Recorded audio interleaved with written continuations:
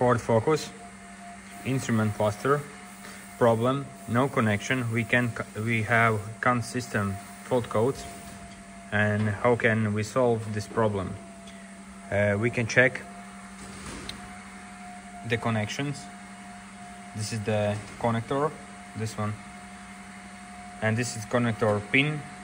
Another side where soldering points, and you can see there around is the line.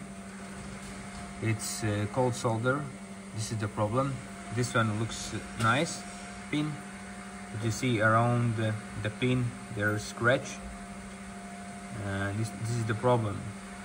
What you need to do, you need to resolder it.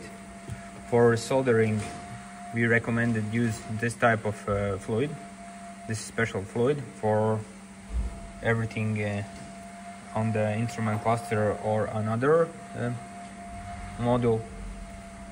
It's very good. You need to put a little bit of this fluid, and then you need to use the solder machine and solder each point, resolder, and it helps.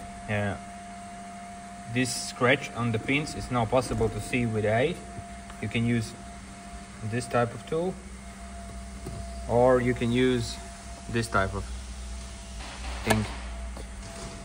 How you can reassemble the instrument cluster? First, what you need to take off is this part.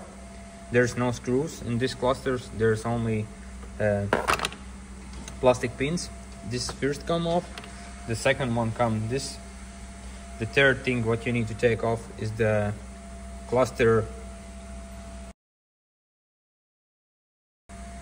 pins. You need to take it off like a little turn, and then you can take it off. And next thing what you need to take off is this shield. You need to release these 4 metal pins, and then you need to take off the display. For taking out the display, you need to pick up this plastic thing around here.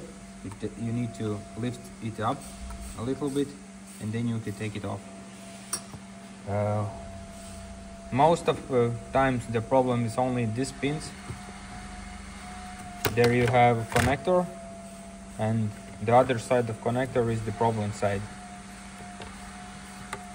This is the problem, the old ones, the new ones, the all type of Ford Focus. This is the first thing what you need to check and what you need to repair.